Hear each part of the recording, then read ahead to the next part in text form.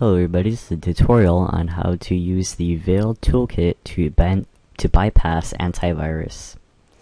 So the Veil Toolkit is a powerful toolkit that will create payloads that you can then run on Windows machines to get a shellback in your Kali machine.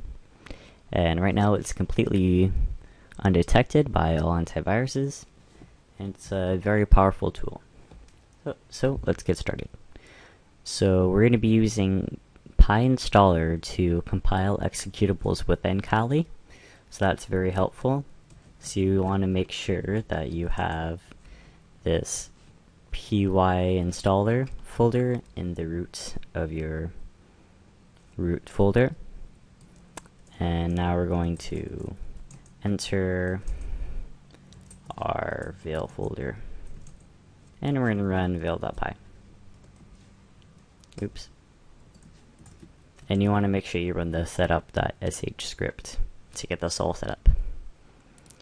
So this is version 2.0, and it's included a lot of great updates since versions 1.x, so I recommend get the latest version. So let's list all the payloads that we can use. So there are 16 currently available. We have some Hyperion PE Scrambler, some C cryptors, C#, PowerShell, and a bunch of Python's ones too. So for this tutorial, we're just going to use a simple Python AES virtual allocation one. So let's type in use 10, and you can type in the name or just the number. So now the Python payload has loaded. So you can see it's kind of like Metasploit. So you have the current value, yes, so it will compile into an executable, which is what we want. And you can also use py carry on, but you don't have to. This makes it more encrypted. So we can just go ahead and generate right now. So you can use MSF Venom or supply custom shellcode, but MSF Venom is easiest. So now you can press enter to get the classic Windows interpreter, or you can use tab to see all the other ones you can get. So you can do all the Windows payloads that are in Metasploit. But let's just use the interpreter. It's my favorite. Okay, now we enter our lhost. So we can type in any lhost, or we can just press tab to conveniently get the local IP address. Now, same thing for lport, you can choose any port, but again, just press tab for the classic 4444. And you can supply extra commands, but you don't have to. So let's get over in Metasploit to start our handler.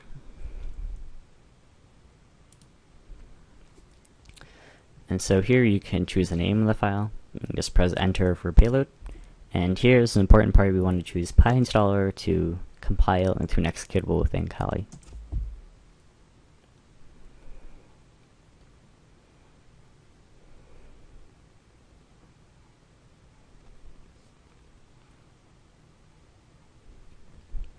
So now our file has been compiled successfully, and we can see where it's written to.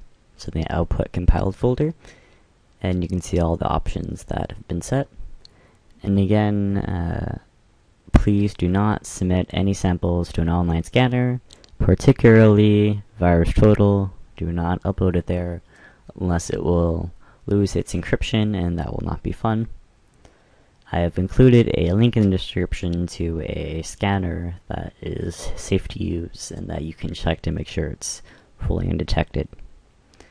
So now let's go grab that file that's compiled and run it on our Windows machine. Compiled. It's called payload 1 because I forgot to delete the source file that was called payload. So we just did the next number, which was 1. So now let's grab. So here it is.